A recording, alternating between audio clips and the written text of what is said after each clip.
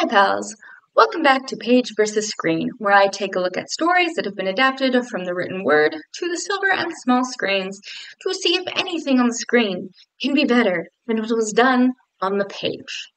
Today we've come across the White Rabbit again and have followed him all the way back to Lewis Carroll's Wonderland and Looking Glass World.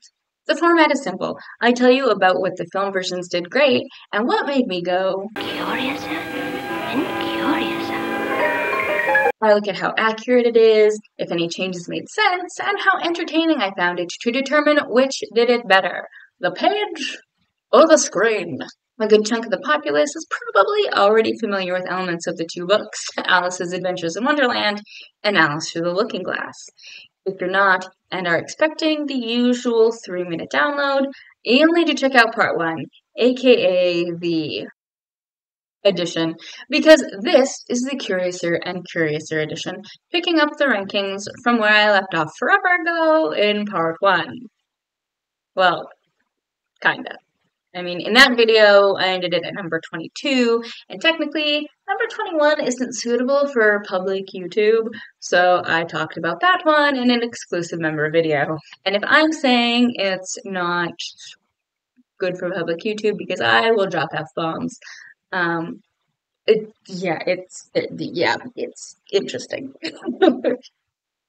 But since it's been forever and a day since the first installment of Alice movies, here is a quick rundown of the rank listings from number 31 to 21. Number 31, Alice Through the Looking Glass, directed by Andrea Bresciani and Richard Slapczynski in 1987. Tied at number 29, That Girl in Wonderland, directed by Jules Pass in 1973, and Alice in Wonderland in Paris, directed by Jean Deitch in 1966. 28, Funky Alice, voice directed, because I couldn't find any other director, by Doug Parker in 1991. Number 27, Alice in Wonderland, directed by Richard Trueblood in 1988. Number 26, Alice in Wonderland, the Dutch version. I couldn't find a director or a year of release for this one. Number 25, let's see if I can remember how to say this properly. Alice Ula Denier? No, wait. Okay, hold on. Pause here!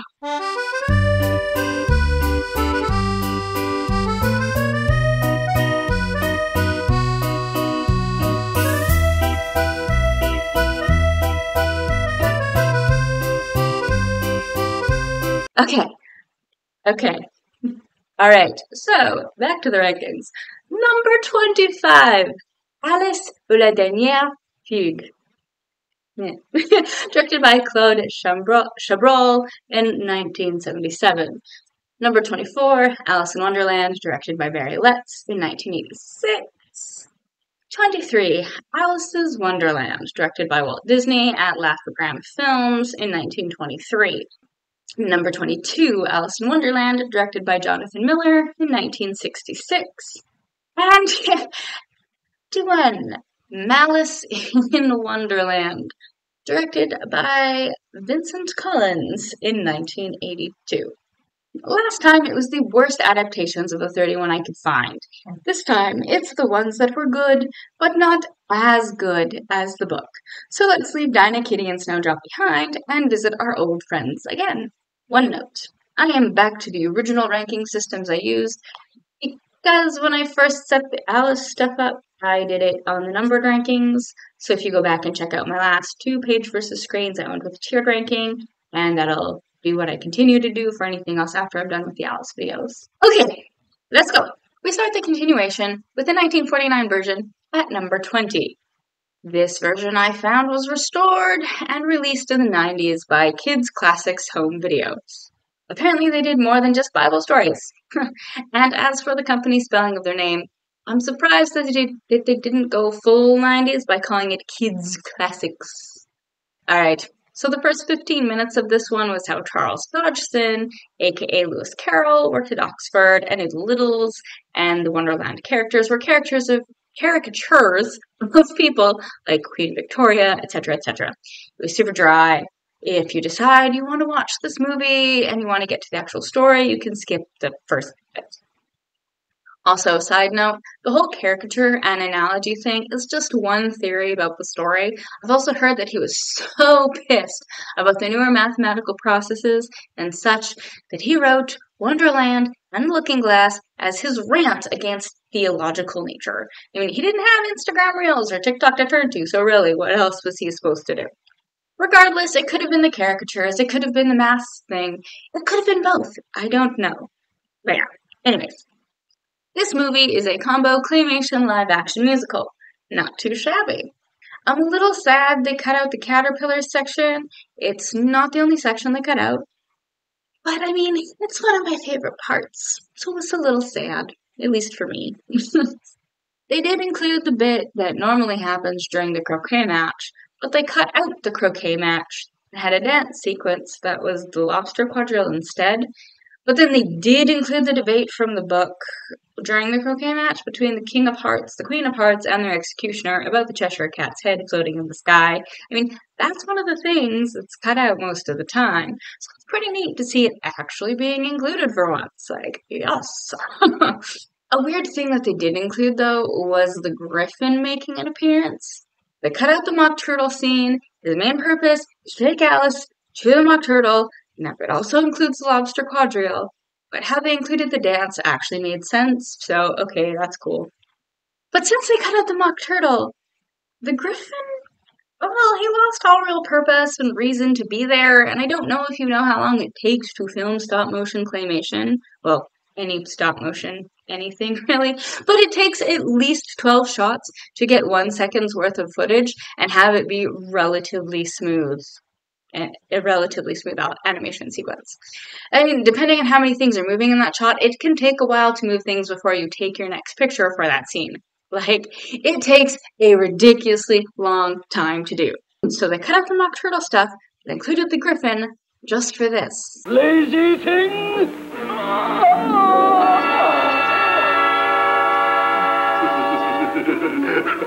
What fun! Come on! It's only her fancy, but it is frightening. That just felt like a waste of production time considering how long it would have taken to not only create the model, but then film everything. It made no sense for this version. And with all the extra work that would go into it just for that. Overall, it was okay, but some of the choices they made just felt off to me, and I couldn't get past that. Now we go further back to 1933 for number 19, and Betty Boop in Betty in Blunderland. It was definitely inspired by the books. It includes characters from both of them, but the plot wasn't the same. Like, okay, yes, she does follow the White Rabbit. She goes through the Looking Glass and then down the rabbit hole, where the entrance is the subway station in the woods. But then they go straight into the garden, where she sings a song, a few of the Wonderland denizens do some dancing, and then they're all attacked by the Jabberwocky, who came out of the Hatter's hat, and they fight it. It's something to note that the Jabberwocky is just a poem in the books. It's not an actual character, but it crops up once in a while as something more than just a poem in adaptations. So really, not much of anything of the plots of the books, but a good deal of the characters are seen. There were a couple of fun nods that stuck out to me. The first being how she got into the garden, because it's still a tiny door that she has to get through, and so instead of going all over the place, they have her drink shrinkola to get through the door. The other thing is they have her top hat. Normally it's shown in visual arts with a card stating 10 and 6, but this one has been updated for an American audience, and it says 98 cents on it. Now, I don't know if that's really what 10 and 6 would have been back then, but it was still fun. Overall, the changes did fit with the Boop aesthetic. Plus, it was less than 7 minutes long, so they only had song to tell the story, and it was entertaining.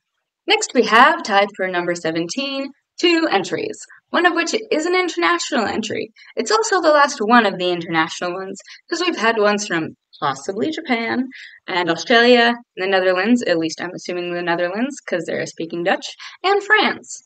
This one comes from, as it was known then, Czechoslovakia. It's 1988's Nieco Zelenki.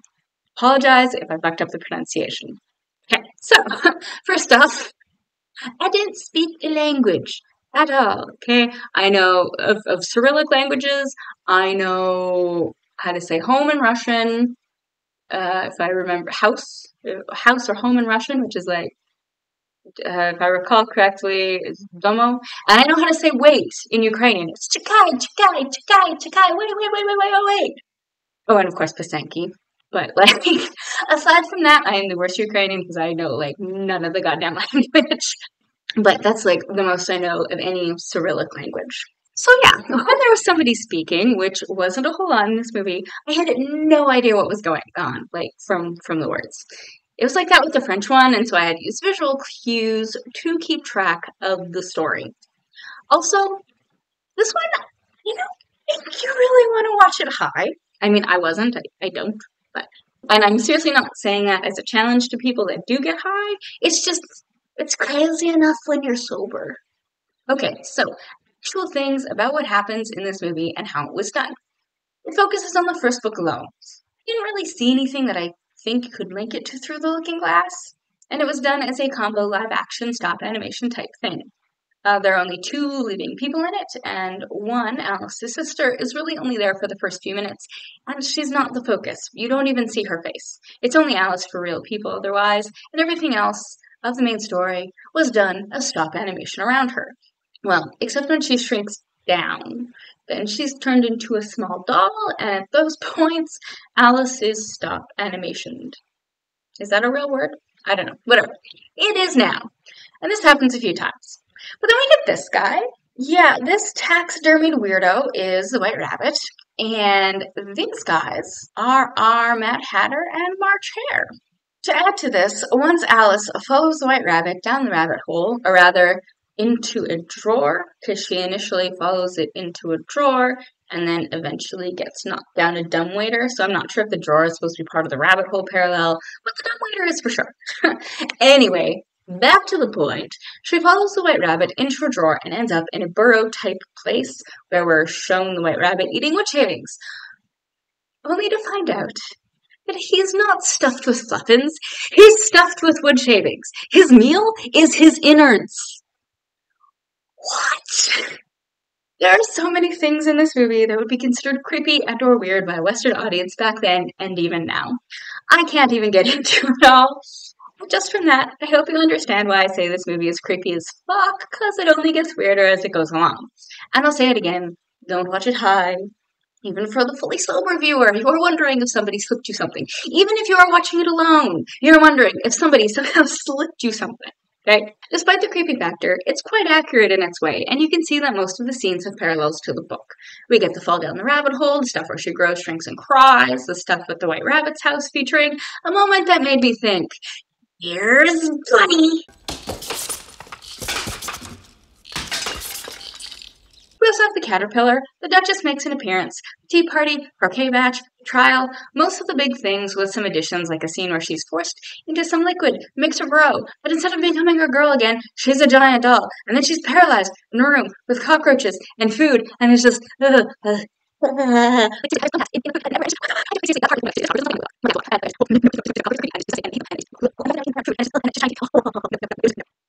So this movie had some weird and creepy elements, but aside from the cockroach bit, it was also strangely entertaining. I can't say this is what all movies and shows were like in that area of the world back then, like for like the weird factor, obviously, but I can understand, based on what I've heard from somebody who actually lived in the area, why the production was done the way it was done. If you're interested in checking out what some cinema was like at that point in that time, in that area of the world, say take a look at it. Even if you don't understand the language, you can follow along. Like, it's fine. For what it's tied within the rankings, though, we go from exceptionally weird to exceptionally wholesome with a Mickey's Clubhouse episode called Mickey's Adventures in Wonderland. So if you don't already know, Mickey's Clubhouse is meant for toddlers. So that's the audience it's catering to. The show has puzzles. Well, I'm assuming that every episode has puzzles for the kids to do along with the show, like in this one. This is the only episode I've ever seen, so it's my only point of reference. But it seems like something the show would regularly have. In this one, they do things like teach kids how to read the hands on an analog clock and figure out shapes, stuff like that. It's good for the kiddos. They did make some changes. Instead of having Mickey and Donald, who needed to get through the small door, well, instead of having them drink random stuff that said, "Drink me," they were miniaturized by shrinking sparkles made by Dr. Von Drake. Well, I assume he made them. He's an inventor. But I'm not going to fault them for that change. I mean, we get to what they were trying to do without possibly having kids drink random stuff to see if they shrink or grow. So, yeah. Some parents just might have to deal with random glitter around their home depending on how into playing pretend their kids get. And let's be real, if they already have glitter in their house and kids, well, that shit's like herpes. It never really goes away, so they're already dealing with glitter for the rest of their lives anyways. Seriously, herpes is a craft world. But I digress. Minnie has her garden of white roses, but she doesn't try to paint them red or anything, and doesn't get upset that they're not red, so I don't really get why they had her with that part of things, but whatever. We have Goofy as the Mad Hatter stand-in, and they play musical chairs, which I thought was a fun little nod to clean being move down, move down. He also pulls some stuff out of his hat, a dog, a pig, and a frog, all of which are in the first book. So that was a fun little thing too, and whether or not it was intentional, I have no idea. It was fun regardless. When did Mickey and Donald have to get out of Wonderland by playing some croquet? One thing I was a little surprised by was that they didn't use any of the Disney depictions of Wonderland characters, since they did the animated version in 1951. So they could have done it, like, no problem. It's all of their IP. So, yeah.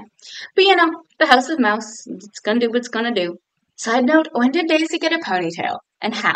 She's a duck. Ducks don't have hair, and feathers don't really work that way. Anyways, it was cute. Considering their intended audience, the changes mostly made sense, and it had some nods to the original story. We fall back to 1966 to wonder, what's a nice kid like you doing in a place like this? It's a Hanna-Barbera production, so she goes through various areas of the story, but with a Hanna-Barbera musical twist. Like the caterpillar. It's Fred Flintstone and Barney Rubble in a costume. There's a two-headed caterpillar, and they're in showbiz. Cheshire is a cool jazz cat voiced by Sammy Davis Jr., who sings the theme song. And it's definitely a combination of the two books, because not only do we have those characters, we have the White Knight with his useless items, but the rabbit is always running late, though he also loves games, and we have both the Mad Hatter and Hatta, the play on Hatta, the Hatter. Hatta, one of the White Knight's the White King's messengers in the book, is shown in drawings in Through the Looking Glass as Mad Hatter, but they're different characters in the book so far as I know. Huh? But yeah, that was cool. In Wonderland, the trial scene is silly, but this is a Hanna-Barbera world, so it was especially silly. So it was actually, in my opinion, more silly than the books. But for the Hanna-Barbera setting, that kind of worked. She ends up getting chased after she, Humphrey Dumpty, who loves good egg puns, which tracks with the character in Through the Looking Glass, because he's got a thing about words, and also the White Rabbit, they've all been arrested. Alice's motivation isn't getting to a beautiful garden, though. It's all about finding her dog, Fluff. There are a couple of blatant nods to the author and his work, and not with characters or places. She's supposed to be working on a book report about the Wonderland books, and they've got a book where this book randomly shows up, opens to a page that reads, "This place is alright in my book," and is supposed to have been written by Lewis Carroll. So yeah, fun little reference. It's mildly accurate, more so than you'd think when you realize it's more inspired by the books rather than being a straight adaptation, but most of the characters are pretty true to their page counterparts, and a couple of the things from the book are touched on. So yeah, it gets the number 16 slot. Number 15 brings us to 2016's Alice Through the Looking Glass, the live-action Disney sequel to their live-action remake of Alice in Wonderland, a la Tim Burton. Like the first one, it's inspired by the world created by Carroll, and so it incorporates things from both books instead of just the one it's named after. I don't really have a lot to say about this one. There were some fun nods, like Humpty Dumpty getting pushed off a table and the White King's men go to put them back together. There was a portrait with a pig. Not sure if that was a reference to the baby to pig thing with the Duchess, or if that was just some random thing they included. I don't know. They did have more than just things labeled Eat or Drink Me. There was also a chain that said Pull Me, which was a fun addition and in theme with things established in the original story. But then they had this guy. I'm sorry. This guy. No. Damn it. That's Rassilon. Him. Shit, no. This guy. Him. This is time. He's got a romance going with the Red Queen and is kind of weird, and that's saying something considering it's Wonderland. But he's in charge of making sure that time keeps flowing and holds the pocket watches of life of everybody in Wonderland. I don't know if they're actually called the pocket watches of life, but that's what I'm calling them. When Alice shows up, he's got in his head that she wants to steal what's called the chronosphere. It's a time machine. It's like a time sphere. And while she is there to ask to use it, she literally just wants to borrow it. But instead of saying no, he's a massive douche about it, and goes on about her wanting to purloin it. This does actually lead to her stealing it. Self-fulfilling prophecy, party of one. And then we get the rest of the movie. If it wasn't made clear before, I think it's got massive Time Lord vibes. Like, the Doctor and the Master are not the only Time Lords that got cut off from the Gallifrey after the Time War, and was in that little time bubble thing. Maybe he was on the council that forced 2 to regenerate into 3, and he's all obsessed with people not stealing Time Lord tech. Maybe that's it, but he should have known better, since the Doctor gave him the old 2-finger salute and stole the TARDIS anyway, and he should have totally seen a repeat of somebody stealing his chronosphere to do what they felt they needed to do. I'm not saying I condone theft, I'm just saying he should have totally seen that coming. Though I did enjoy the time puns. That was good. I love me a good pun. They took a different take with the whole who stole the tarts thing. I did like that. When the White Queen and Red Queens were kids, there was an incident where the White Queen ate tarts that she wasn't supposed to, that sent their lives on a whole big spiral to where they are in the present. I mean, it's this whole ridiculous thing from when they were kids, but, some people can hold a grudge. It was mildly entertaining, and like I said, it had some nods and interesting takes on established events in the books. And of course, it gave us this. Just like fire, just one day. Which is one of my favorite songs. I mean, according to YouTube, it was one of my top played songs of 2022, so, Anyways, moving on to number 14. In this place, we have the 1931 version. This one looks like it was trying to recreate segments of the book fairly faithfully, but instead of Alice being a little girl, she's portrayed as an adult. When we get later in the movie, this change makes sense, and I'll get to why in a bit, but it just kind of sucks because she was annoying, just, ugh. But, it was pretty accurate for the sections they kept in the movie. Some of the things were shuffled around. I can't remember if I said this in part 1, but that was a very long time ago, so I'll just refresh your memory. The chapters are done in an episodic nature, where if you took each chapter as its own standalone thing, you can shuffle most of the chapters around without hurting anything. The only exceptions would be the chapters where she enters Wonderland and Looking Glass World, the croquet match and trial in the first book, and her becoming a queen and the feast in the second book. Pretty much anything else can be reordered to your heart's content, and you're still good. Just the occasional transition may have to be altered, which isn't a biggie in the grand scheme of things. But after falling down the rabbit hole, they chopped out most of the first bit of Wonderland stuff, except her having the White Rabbit's fan and gloves. Then she's at the Duchess's, and after that we get most of the chapters. It did feel a little weird, them chopping the earlier stuff, since that's what's kept in when it's more of a true adaptation and not simply inspired by the world of Wonderland. But they also took out the size-changing stuff throughout. That just feels like quintessential Wonderland lore, so it felt super weird to exclude that. And they had a dance number in the croquet match. I mean, maybe the 1949 writers got the idea to do that from this one. I can't say for sure, but there have been crazier things in the world. This change didn't feel weird overall. Thought it worked, like in the 49 version. Most of the dialogue was on point to what was in the book, and where things deviated from the original story, well, guess what? They fixed the dialogue to match the changes! That's made me happy. I've said it before. If you're doing dialogue straight from the book, and you've made changes to the story, update the dialogue. Otherwise, it's shit. So yes, thank you 1931 writers for not fucking that up. Thank you. There's a touch of romance in this adaptation. No, there's no full-on smooches or anything like that, but during the trial, the knave is going, yes, I would have stolen the tarts for you, and implying that he loves her. But this is why I'm glad they made Alice a grown woman, even if she's dressed in more child-appropriate attire. It would have been super creepy to make that insinuation if they were played by a kid. After a bit, The Queen of Hearts ends up telling the knave that he has to marry the Duchess as a punishment, which the White Rabbit doesn't like, because then he says that he stole the tarts. I guess he wanted that punishment instead. Even Alice speculates on whether he's in love with the Duchess or not. I think it's because he doesn't fess up whether guilty or not until after the Queen sentences the knave, and there's just little bits earlier in the movie where he's going on about the Duchess. Speaking of the White Rabbit, why is it, if any character or costume design is going to be in the Nightmare Fuel category, it's the White Rabbits? I mean, let's give a quick refresh of our Czech friend. Okay, yes, you remember now? Okay, well, this is the 1931 White Rabbit. Yeah. I mean, just rock me to sleep tonight, because that's going to be stuck in my dreams for a while. All in all, it was an interesting one, and mostly in line with the events of the book, so that's why I gave it the number 14 spot. Now to lucky number 13. We have to go far back in time, over 100 years ago, to 1903.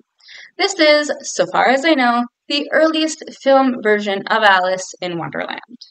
It's about 9 minutes long, because movies weren't very long in the early 20th century, so only so much could be included in it, which, fair enough.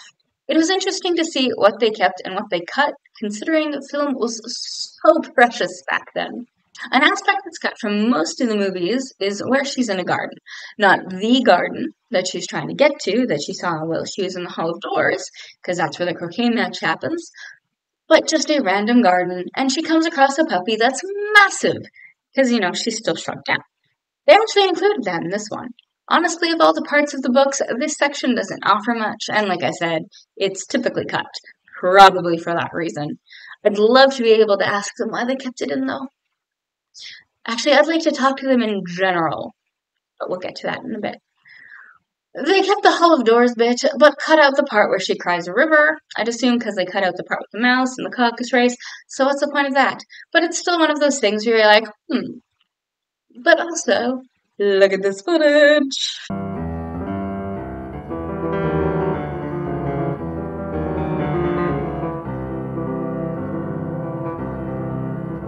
Look how seamless that was. It was so cool.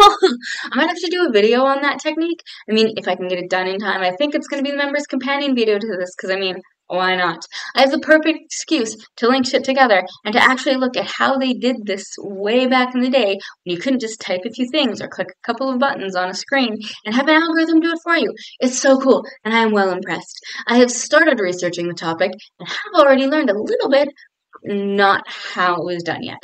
Seriously, this is why another reason why I would love to go and talk to the people that made the movie. Again, this one is short, so I don't really have a lot to say about it in comparison to other versions, although there are two things that really annoyed me in it.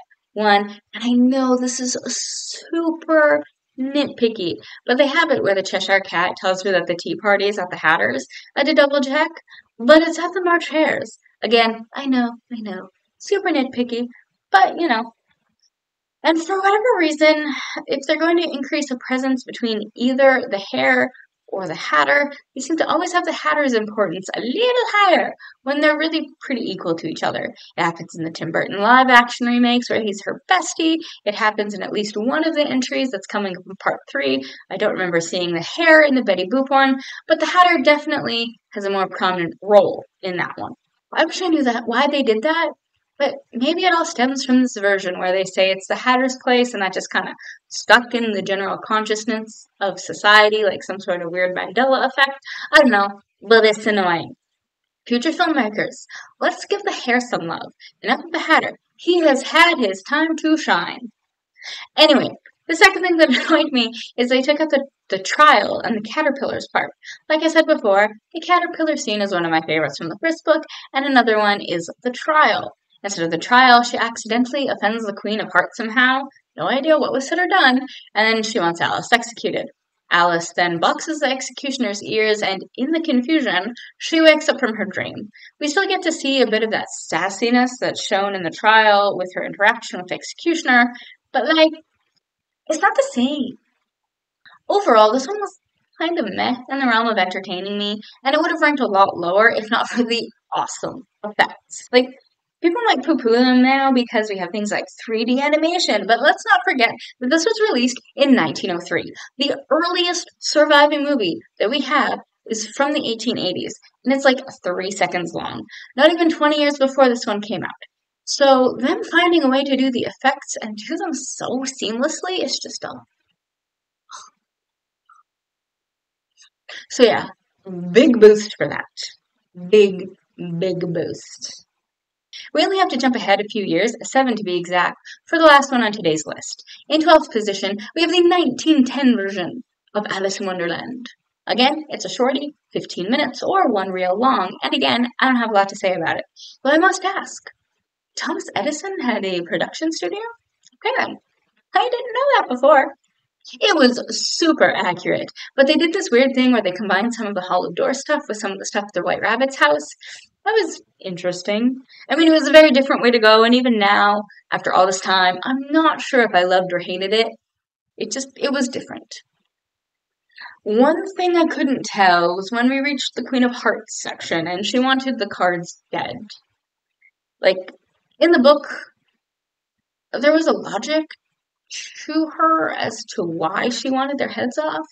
I mean, it's a messed up logic. Okay, we get it. You like the color red, but damn, they're roses. Get a genus of rose that's red and not a different color instead of freaking your staff out so much that they feel they need to paint them your preferred color. Like, fuck's sake. And yeah, again, it's a messed up logic, but for her, there's some sort of logic behind her calling for them to be executed. That's gone in this one. Though we do get to see Alice help them and get them to safety before the executioner can get to them. So that was awesome to see her rescue them, because that's another bit that's usually cut out, even when they include the Queen calling for their heads to be chopped off. Despite what I just said, I found this one really entertaining. I can't explain why either, it hit something in me that made me enjoy it, even though it did some weird shit. But even though it was entertaining, I can't say it was quite as good as the book. I mean, it was good, just not as good. You get it? You feel me? Speaking of versions that were as good as the book, that's what the focus of the next part of my look at Alice movies will be focused on. But will any of them be better? That's the 126 pence question that will be answered in 11 possible things. Like I said, the plan for the members' companion video is to take a look at one of the editing techniques used in filmmaking, because I want to know how they did the shrinking effect. So become a member so you can see it, because there's that and other exclusive content paired with past videos for you to check out. That's all for this video. Thank you so much for watching, and don't forget, like and share, go and subscribe, sign up, be a member, go now today, watch my madness, colorful charade, I have oh so much to say. Until next time, pals, blessed be. The format is simple. I tell you about what made the film versions do.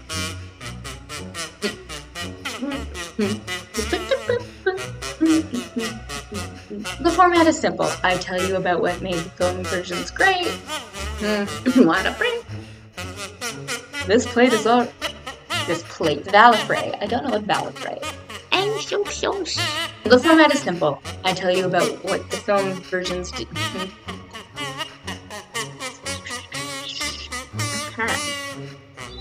Oh, damn, we're gonna get old. Is an international entry. It's so okay. I need to practice the Czech name for a sec.